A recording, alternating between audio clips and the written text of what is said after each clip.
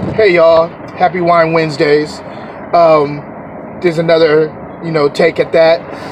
I'm a cigar smoker. I smoke cigars every once in a while, and I'm always trying to figure out what I want to pair wine-wise with a cigar. And most people tell you to go with a dessert wine, which you should. I mean, ports are amazing, things of that nature. They're fun. But I do something different sometimes. I mean, I do ports, I do other stuff. I even do cognac, scotch, all that stuff. But the one of my favorites pairings right now are Riesling. I know it sounds strange, but a mild cigar, not a full body for cigar, because it'll totally kill that Riesling.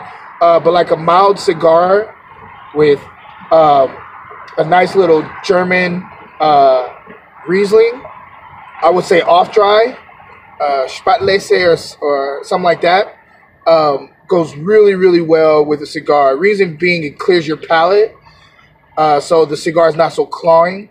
Has some great flavors. Some of those medium body cigars have like kind of nuances of fruit, so citrus notes. So they go really well with that type of cigar. Before you judge, just try it. I'm just telling you.